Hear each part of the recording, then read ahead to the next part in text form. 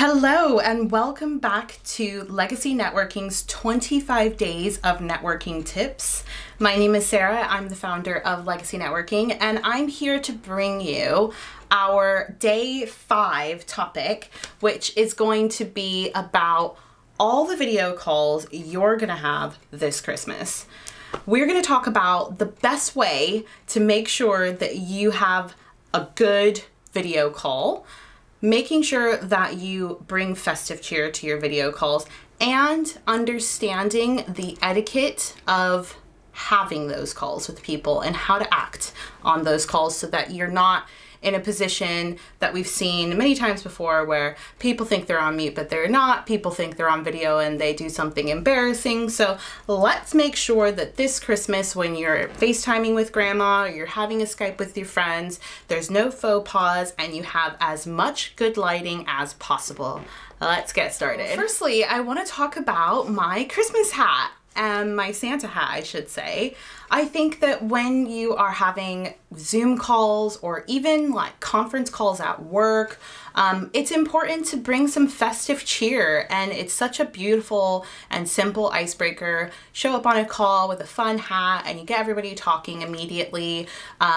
You're part of the conversation. People are probably wondering, oh, that person's pretty fun. Who are they? Maybe you haven't connected with them. If you're on family calls, work calls, catch-up calls, loads of calls that we're going to be on over the foreseeable future, then bring some festive cheer. I have this and another festive hat that I will show you a little bit later, and I just think it's a great way to break the ice and to make yourself feel a little bit better about the fact that we're all sitting in front of computer screens trying to connect with each other over Christmas. So that's one of the first things I'm gonna say about taking all of these calls and trying to connect virtually is bring the fun, have props, wear hats, do fun things that are Christmassy and make people smile. I am gonna give you a couple more tips on how to make sure your video calls go well this year.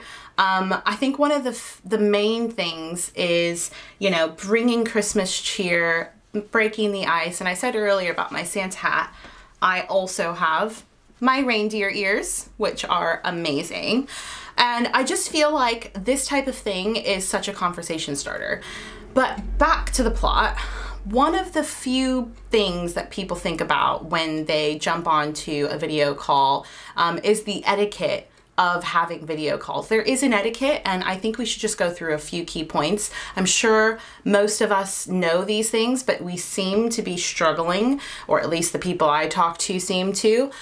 So let's just remind ourselves of a few key things we should be doing when we are video calling. Number one thing that I can't stand is try not to talk over people when you're on these calls. Even if it's, friends and family, once you are talking and another person is talking on a video feed, it basically just cancels it out and nobody can hear what either of you has just said. It's not like when we're in a room and somebody can maybe catch half of the back half of your conversation while you're talking to someone else.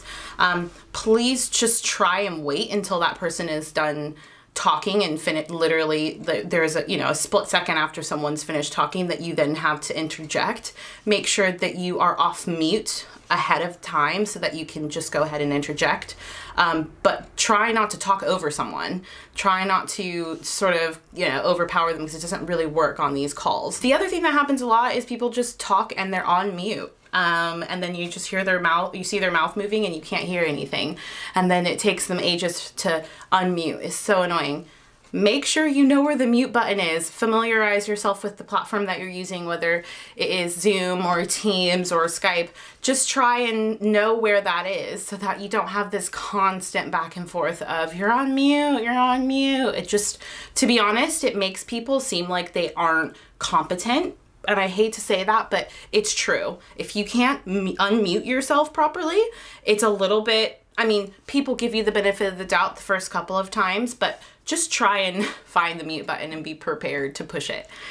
Another thing to be aware of is if you're on video and you're doing a video call and you're talking to friends and family, they can see when you just get up and walk away. And it's really it's really awkward. I don't know why, but I feel like there's so many people that get on video calls and just get up and walk away, or just, you know, turn their head and start looking at something else, or start pick up their phone and start looking at it. It's just bad manners.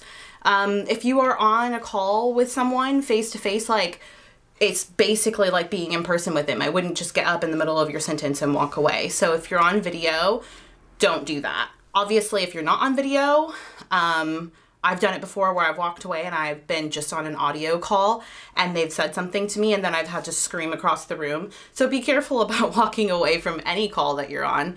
But this Christmas, when we're trying to connect with people, it's important to stay there and to be engaged. And I just don't understand why you would walk away. So that's definitely something to remember. If you need to excuse yourself, just do so and let them know you're going to be right back.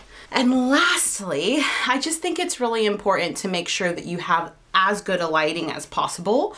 I think it's really frustrating sometimes when you're taking the time to video conference someone and they've got a window behind them that's making them just look like a silhouette.